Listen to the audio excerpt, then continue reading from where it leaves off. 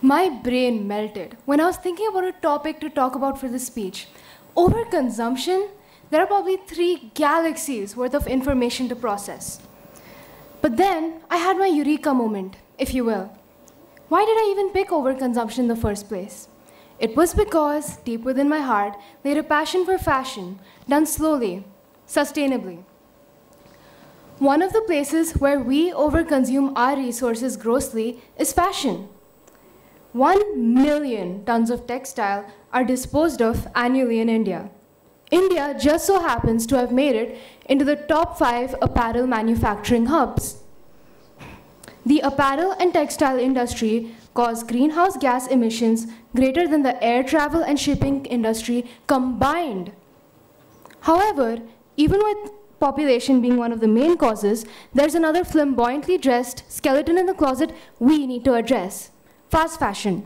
Fast fashion combined with social media has caused us as a whole to be trend chasers over consistently developing our sense of personal style.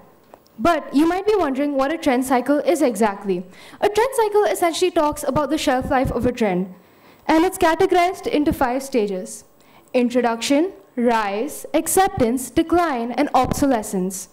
Nowadays, things are ultra-connected, with an emphasis on throwing all that's old out, all in pursuit of this art. And with the invention of social media, our access to the newest trends is a lot less controlled and a whole lot more rapid. I chose to use the sudden popularity of hauls, also known as hyper-consumerism city, to shed light on this very real issue.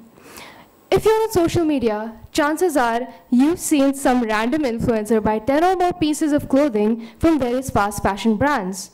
There has been a sudden increase in these hauls ever since the pandemic, and I think it's for a much deeper reason. The COVID-19 pandemic wasn't good for the majority of us. It lessened the consumption of human connection and replaced it with the overconsumption of media. Let's face it, we essentially use social media to distract ourselves from a premature midlife crisis.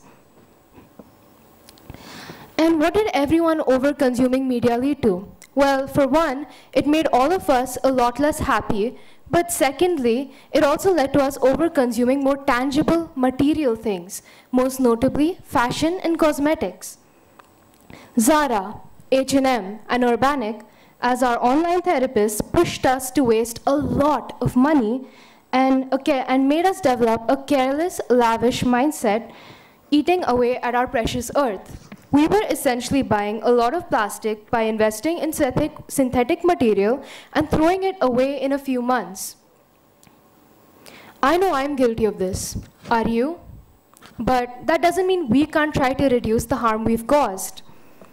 Here are some of the steps I've taken towards a more sustainable lifestyle while still cultivating my sense of personal style. Upcycling. Wikipedia paraphrases upcycling as creative reuse, and I love this definition because it gives us the crux of what sustainable fashion is all about. When we upcycle, we give a garment a new life, and you yourself evolve too. A pair of old jeans turned denim skirt was a symbol of my positive growth and was also resurrected into a completely new garment, using what you already have. This one is quite simple, and you'd think of it as a no-brainer, but I've noticed that this tip is seldom put into practice. Whenever you're in need of a piece of clothing, buying shouldn't be your only solution. There have been times I've needed a blazer or something, and I didn't have one in my closet, because which 16-year-old buys a blazer unless they absolutely needed one? So instead, I took a deep dive in my grandpa's closet and used his blazer from the 80s. Don't be a slow fashion police. Don't go around having a superiority complex because you're into sustainable fashion. Understand other people's circumstances and acknowledge your privilege on the fact that you can buy sustainably. It was difficult for me to confront how preachy I was about slow fashion, but it also helped me dismantle my ignorance of class differences. Educate yourself.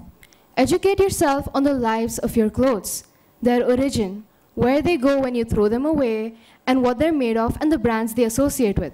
If you're questioning prices on a sustainable piece of clothing, teach yourself about the production process of said clothing, from the creation of the textiles to the conceptualization done by designers. Creating a garment is a long process and shouldn't be rushed, nor should we devalue the process gone into making clothes. Honestly, simply upcycling one t-shirt into a fitted crop top took me hours, so I couldn't imagine how long making something from scratch would be. Finally, I want to say that buying fast fashion is not a bad thing if you're doing it consciously and judiciously, knowing the consequences of your action. Fashion affects everything, from inequalities in this earth to the quality of water available. Although this topic is nuanced and vast, I hope I've given all of you nuggets of information that encourage you to look deeper into everything you wear and buy, to be a responsible consumer and producer, even when the other option seems easier. Thank you for listening.